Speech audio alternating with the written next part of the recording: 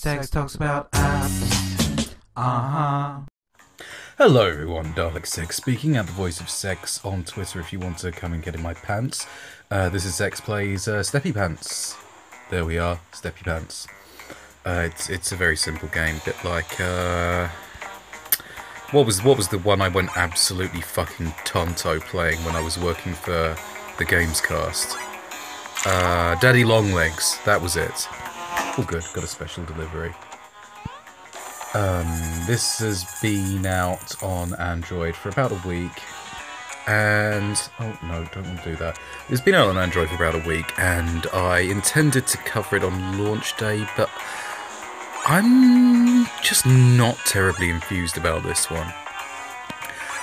I was intending to leave it completely, and then regular viewer Mrs. Bunty Hoven contacted me and wanted me to do it. I said, look, I've really got nothing to make this video entertaining. I don't particularly like the game. I'm not looking at it like Jesus has walked out of it, like other people who've been playing it are. I don't see that it's the new Flappy Bird or whatever.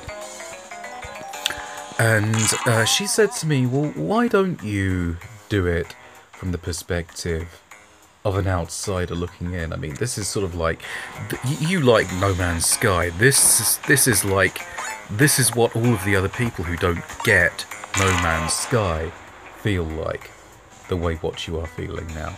And I thought, that's pretty valid. I mean, I have been playing a ridiculous amount of No Man's Sky lately.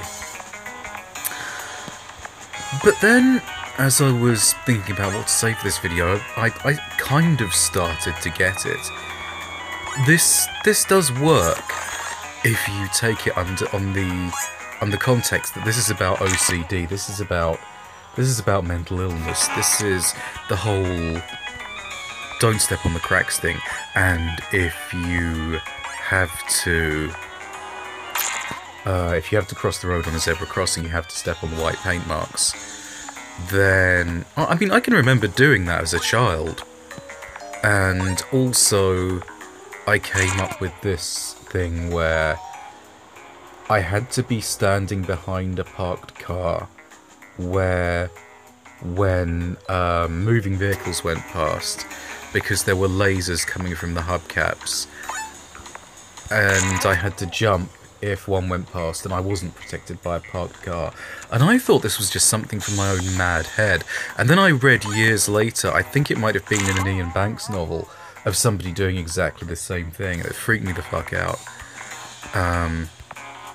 It's actually quite a good test of somebody's mental health, this game, because I played it for some of the girls at my workplace, and one of them was watching me play it, and she actually flinched. She actually did a whole body flinch every time I stepped on the cracks. Oh yeah, and it's addictive as all fucking fuck as well. And so yeah, that's my review of Steppy Pants. It is a good game. Just because I don't get it, don't go thinking it's not a good game. You can see it looks gorgeous, the soundtrack's fantastic, the characters are nice, gameplay's simple and fun. It's, as I said, very, very addictive. And yeah, if you do a bit of thinking about where it's coming from, I think that you'll take a lot away from it. You know, regardless of whether or not you get into it, and it perchance will take a lot away from you too. Specifically your phone when you throw it through the fucking wall. That top score 81 isn't mine, by the way. I haven't been playing it that long. I haven't. Fuck you.